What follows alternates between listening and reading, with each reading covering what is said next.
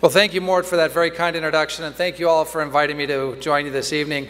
I bring you greetings from your very good friend, the 45th President of the United States of America, Donald J. Trump.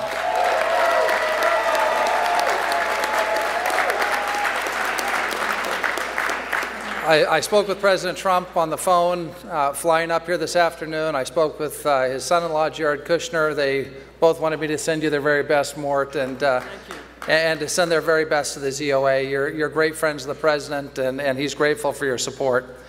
I also want to thank Miriam and Sheldon Adelson for their extraordinary service to our country, their incredible generosity,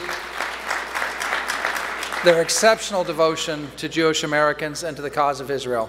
It's a profound honor to receive an award bearing their names. And let me congratulate this year's recipient of the Bob Shillman Award for Outstanding Leadership, Governor Ron DeSantis. Governor, it's great to be here with you tonight. The Governor and I were just together with the President in Florida a couple of weeks ago, and he sends his best. Along with, of course, Judge Jeanine Pirro. Judge, I can tell you're on TV at the White House regularly. So. Congratulations to Dr. Shillman for being recognized this evening. He's had an incredible record of service to this organization and to the cause. And I'm honored to be here with Ambassador Danny Dunham. Ambassador, I know how tough your job is over at Turtle Bay. I had the privilege of serving at the UN with two prior ZOA Award recipients, John Bolton and Rick Grinnell, back in 2005, 2006.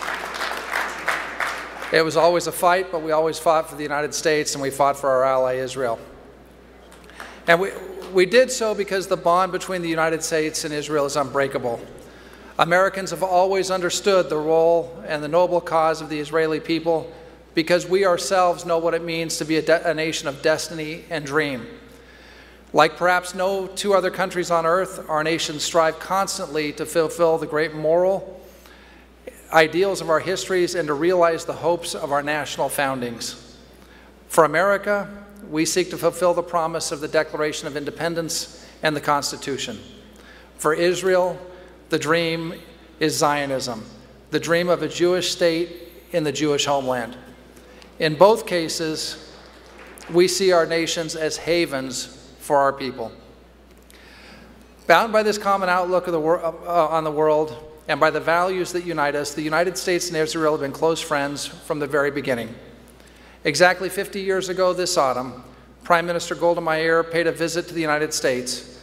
Standing on the south lawn of the White House, she reflected, "The history of Israel, reborn, cannot be told without reference to the unwavering support and friendship shown by successive American governments and by the American people."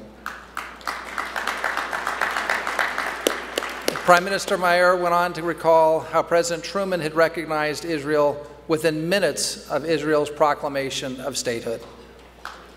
And today, under President Donald Trump, our partnership is stronger than ever before.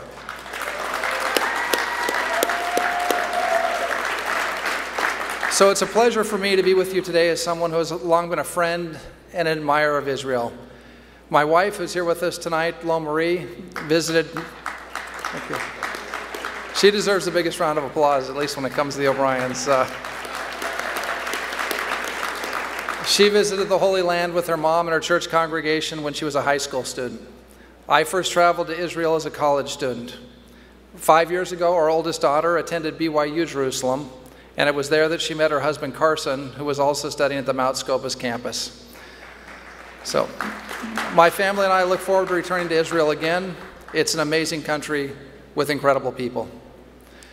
Shortly before being asked to serve in my current position, I was in Israel in a previous capacity as a special presidential envoy for hostage affairs.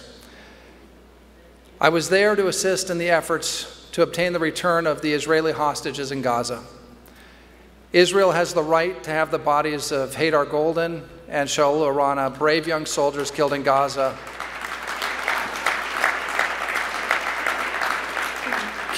over 5 years ago, returned to their families. Now, when I was the hostage envoy, my job was to bring Americans home. But when the Golden family came to see me in Washington and I asked Secretary Pompeo and President Trump for the authority to go help with that important mission. It was immediately granted. And when I was there,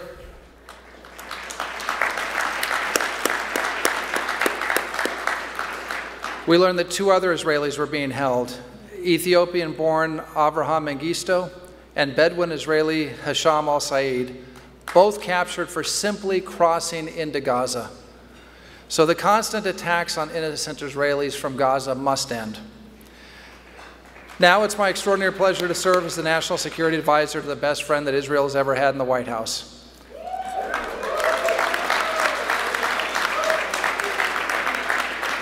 It's entirely safe to say that President Trump's record of solidarity and support for our ally Israel is simply unparalleled. More than 2 decades ago, Congress passed the Jerusalem Embassy Act of 1995, which urged that the American embassy in Israel be moved from Tel Aviv to Jerusalem. From then on, every 6 months, American presidents of both parties signed waivers to prevent the U.S. recognition of Israel's true capital. Despite campaign promises, they put off recognition. President Trump came into office promoting a different approach to world affairs. He argued that peace is promoted, not hindered, by acknowledging plain facts and clear realities. The situation in the Middle East could never be improved as long as the United States maintained the polite fiction that Israel's existence and sovereign rights were somehow up for negotiation. That is why 2 years ago this December, President Trump recognized the eternal capital of Israel.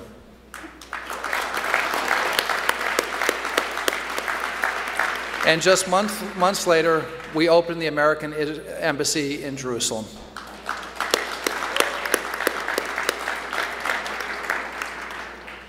Prior to the President's recognition of Israel's capital, voices throughout the media and around the world warned confidently that the move would be a grave mistake. It would cause untold destruction and would put Israel's security in danger. Instead, just as President Trump predicted, the opposite has occurred. We have seen increased cooperation and even partnership between Israel and its neighbors. Last year, Prime Minister Netanyahu made a historic visit to Oman. Israel participated in the Special Olympics in Abu Dhabi. And next year, Israel is slated to participate in the Dubai Expo.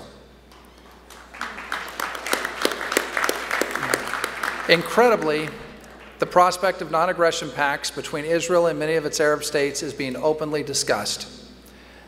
This only happened because the United States, under President Trump's leadership, took the right, moral, and unambiguous stand. Israel is a sovereign and independent nation. It is the home of the Jewish people, and it always will be.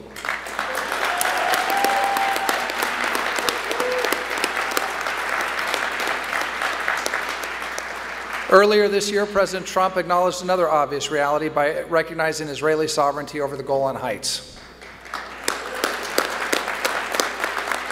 He defunded the United Nations Relief and Works Agency for Palestine Refugees, which has spent billions of US dollars and hasn't moved the needle 1 inch towards peace.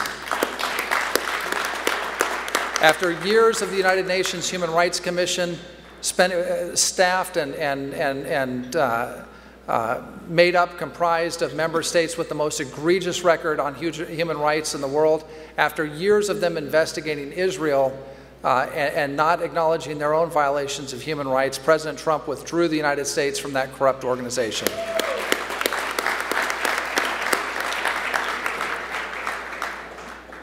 After the last administration signed a deeply flawed Iran nuclear deal, Iran's aggression in the Middle East only increased.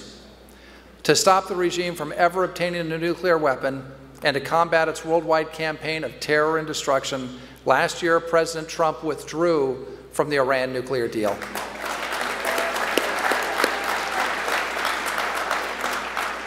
The President's maximum pressure campaign against Iran has changed the calculus for curbing Iran's behavior for the first time since the Iranian Revolution.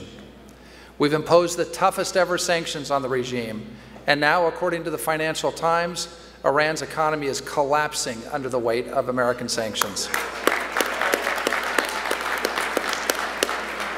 We designated the Islamic Revolutionary Guard Corps as what it is, a foreign terrorist organization.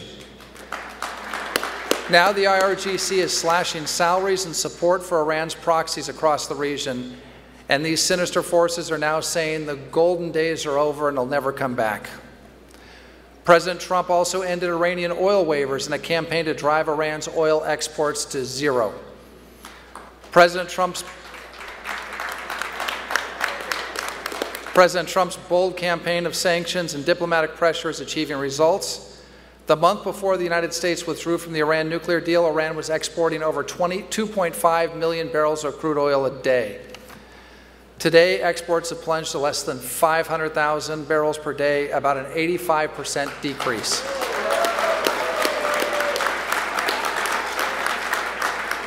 Iranian inflation is at 35%. Last month, the International Monetary Fund reported that Iran's economy would contract by 9% this year. That means Iran went from double-digit growth under the heyday of the JCPOA to decline and depression in just 1 year, thanks to President Trump and our sanctions.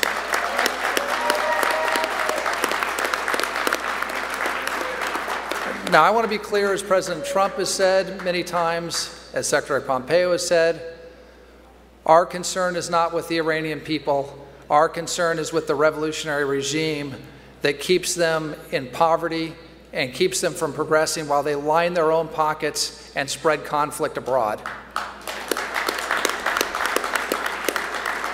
And this week and tonight, the Iranian people have started to protest the endemic corruption and mismanagement that's been foisted on them by their regime.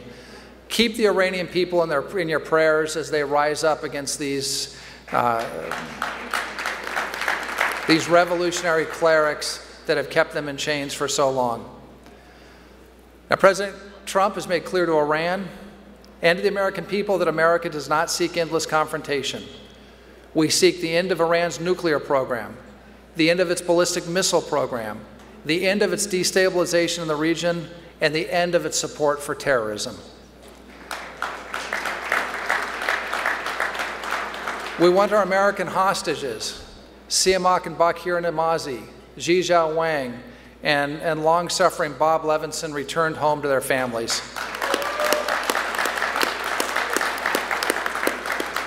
And of course, we seek the end of Iran's relentless aggression towards the State of Israel. Now, as Iran's economic situation has become dire, the regime has returned to its old tactic of attempted nuclear blackmail. The disastrous nuclear deal allowed the regime to keep centrifuges running in the Fordo bunker for so-called research purposes. 2 weeks ago, Iran began injecting uranium gas into those previously empty centrifuges. The regime also announced that it had doubled its number of advanced centrifuges 4 years before they were allowed to under the deal. This summer, Iran surpassed the 300-kilogram nuclear limit for low-grade enriched uranium set in the deal. President Trump has been very clear about our policy. The United States will never allow Iran to obtain a nuclear weapon. And we will never allow Iran to threaten our ally Israel with destruction and annihilation.